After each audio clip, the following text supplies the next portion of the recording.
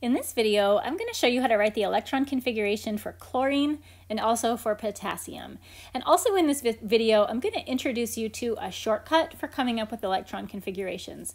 I'm going to teach you how to use the periodic table to read an electron configuration rather than drawing out energy diagrams and box diagrams like we have been doing in previous videos. So in this video, again, I assume that you've already done some electron configuration stuff, that you're familiar with Pauli exclusion principle, the Aufbau principle, and Hund's rule that guides us through the filling of the orbitals, and that you know the difference between dia and paramagnetic. And for chlorine, let's just go ahead and get started. We have 17 electrons to put into the orbitals for chlorine, which means that we're going to need a few of them. Few orbitals. In the previous videos, we've needed to use the 1s and the 2s and the 2p orbitals. But we're probably going to need more than that. So in terms of like what comes next with the orbitals, let's just refer back in our notes to where I showed you the arrangement of the orbitals. Here it is. The order in which they fill, and I'm still telling you don't memorize this. This is the video where I'm going to start teaching you how to read this off the periodic table. But for the purposes of what we're drawing, let's take a look at what comes after 2p. We've got 3s and 3p and 4s. That's probably going to be enough. Let's just draw those three on our diagram. So we're going to go back and we're going to put in 3s and 3p and 4s. Now in this video, I'm not going to use a box diagram. I've done that in previous videos, and I've told you that whether you choose to use a box diagram or an energy diagram is totally your choice because they both represent the same thing. I'm not going to draw a box diagram in this video because A, they're not my preferred style, and B, they take a lot of side-to-side space, horizontal space. I don't really have a lot of space for them. So I'm just going to stick with the energy diagram, and we're just going to jump right in and start filling this up with 17 electrons. Remember, we start at the bottom and work our way up. 1, 2, 3, 4, 5, 6, 7, 8, 9, 10, 11, 12, 13, 14, 15. Remember what I'm doing right here is Hund's rule, where we're half filling every orbital before we double them up. I lost count. 2, 4, 6, 8, 10, 12, 13, 14, 15, 16, 17 electrons. So we didn't need the 4s after all. There's all of our electrons. And now let's go ahead and write the electron configuration. And remember to do that, we're just going to be reading off what we see in this energy diagram. So we're writing the name of the orbital first and then the number of electrons that are in that orbital. So for chlorine, it's going to be 1s2, 2s, 2, 2p has 1, 2, 3, 4, 5, 6, 3s has 2, and 3p has 1, 2, 3, 4, 5. So there's the electron configuration for chlorine. So remember I told you I was going to start teaching you in this video a shortcut of how to do this by just reading off the periodic table. And this is also going to introduce you to how to determine the order of the orbitals by using the periodic table.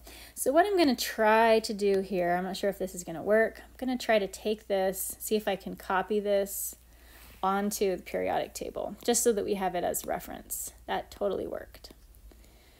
All right, so this is just sitting here for reference. That's the electron configuration that we just came up with. And let's go ahead and find chlorine on this periodic table and just kind of highlight it so that we know where it's at and what we're working with.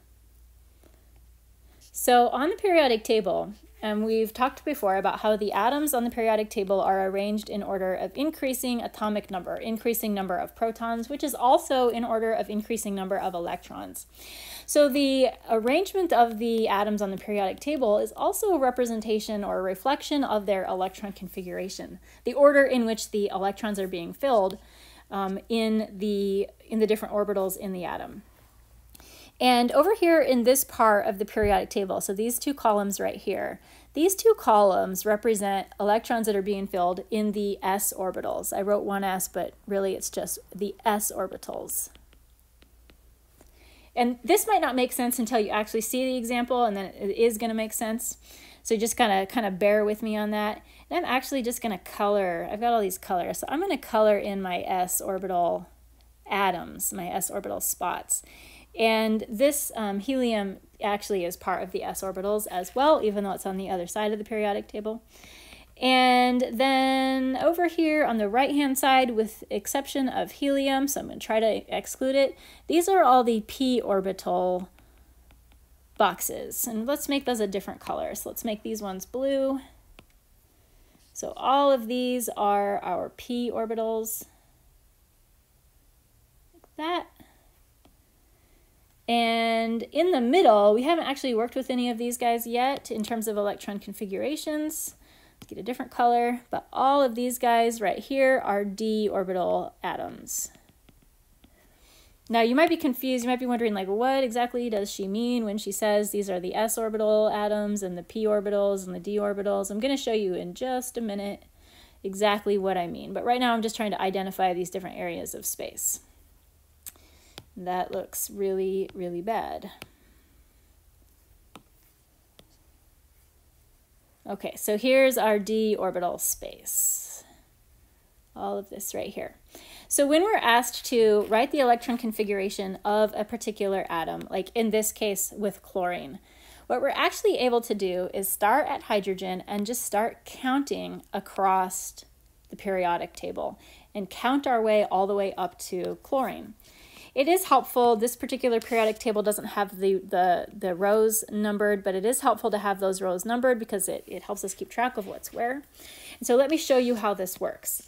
Again, we start at hydrogen and we just start counting our way over to our desired element, which is chlorine. And it goes like this: 1s1, 2. That's this right here. And then we move on. 2, 2s1, 2s2. We've got that right there. And now we move on to here. This is a continuation of row 2. 2p, because now we're in the p's. 2p, 1, 2, 3, 4, 5, 6. That's that. And now we continue, because we haven't made it to chlorine yet. We're going to keep doing this until we get to chlorine. So now we're here in the 3's, and we're also in the s's. 3s, 2. And now we keep going. Now we're in the p's, but we're still in the 3's.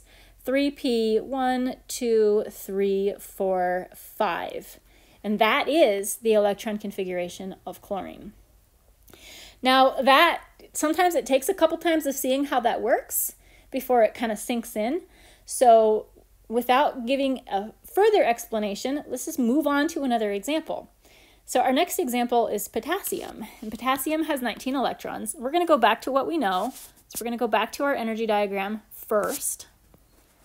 And we have this energy diagram that we're going to put together in order.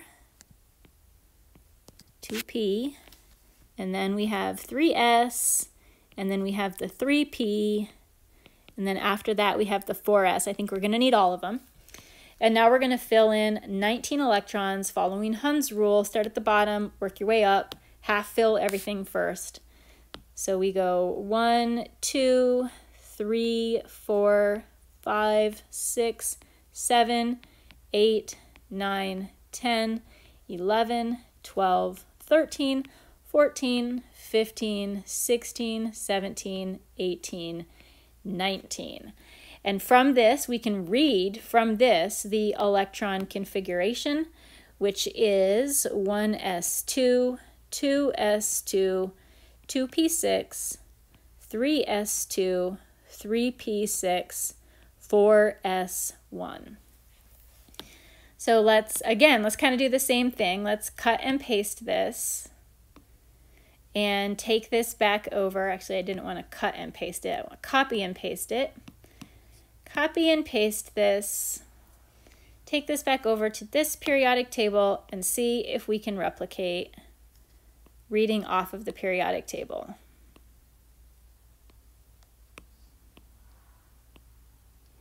So this time we are looking for potassium. Potassium is right here, and it's in the 4th row. So let's see if we can count this. Starting at hydrogen, going from left to right, and working our way down to potassium. We go 1s, 1, 2, so 1s2, 2s, 1, 2. This is still a 2. 2p, 1, 2, 3, 4, 5, 6. 3s, 1, 2. 3p, 1, 2, 3, 4, 5, 6. 4s, 1 gives us this electron configuration.